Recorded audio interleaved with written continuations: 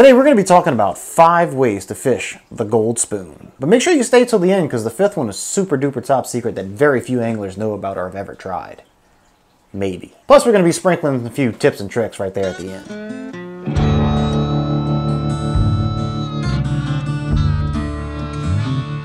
How you making, folks, and welcome to the channel. If we're meeting for the first time, my name is Vinny, and if you like hunting and fishing and doing outdoor things, well, you're in the right place because that's what this channel is all about. We do some unboxings, reviews, how-tos, as well as a bunch of hunting and fishing vlogs. But that's not what we're here to talk about right now, so let's get back to the spoons. So if you're not familiar with what a gold spoon is, it's basically just a hunk of metal in the shape of a spoon with a little hook welded to it, as well as this little weed guard right there. Very popular amongst inshore fishermen fishing for redfish, especially down here in South Louisiana. That's how I was introduced to it, chunking this bad boy out for them big marsh reds. So it's one of my favorite lures to use while fishing for redfish. One, because it is so simple to use, as well as it is particularly weedless. Not weed free, but weedless. So the first way to fish this thing is just cast it out there and reel it back in. It's just as simple as that. So if you're a beginner red fisherman, go get you one of these things, slap it on a rod and reel. Doesn't even matter what kind, just chunk it out there, reel it on back to you. You can cover a lot of water really quick, and the redfish love it. But not only redfish, these things catch pretty much any species you're out there targeting. If you're dragging along the bottom, you might get a flounder, but it's definitely good for redfish, speckled trout, bass. Love it, believe it or not.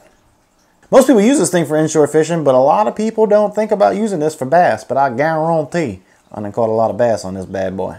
So yeah, that's pretty much the first step. You just cast it out and retrieve that bad boy back until something takes a chunk out of it. And bam, fish for dinner. So the next 2 ways to fish this thing that we're going to talk about is really just a modification of the first, the old cast and retrieve. You're just going to chunk this bad boy out. And every time you turn the reel, basically, you're going to jerk that tip a little bit. So let both hands work together, kind of like this motion, you know?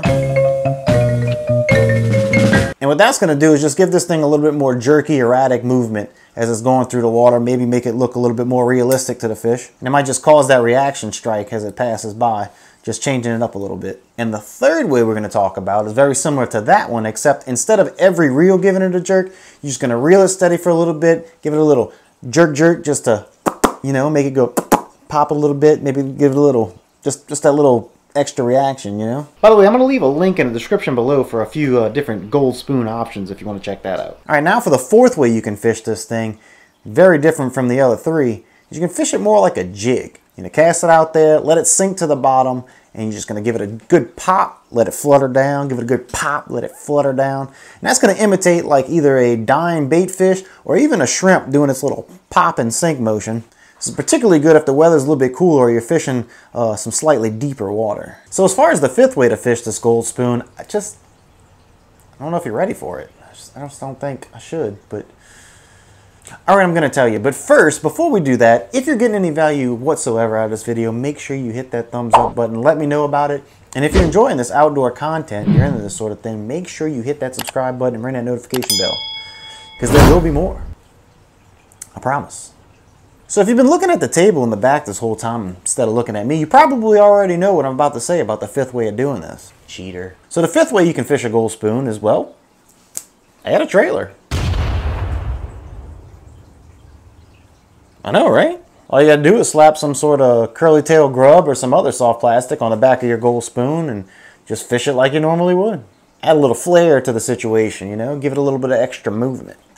Now before we wrap up this video, I'm gonna hit you with a little land yap, a couple of tips and tricks, if you will, on fishing this gold spoon. Now before you cast it out, make sure your weed guard right here is in line with your hook and it is pulled a little bit above your hook. That'll help you when you're casting it through and around grass so not to get caught up in your hook. Now if you do feel yourself getting caught in the grass, just give it a good yank while you're reeling it in, and a lot of times it'll break through that grass like hydrilla and that sort of thing.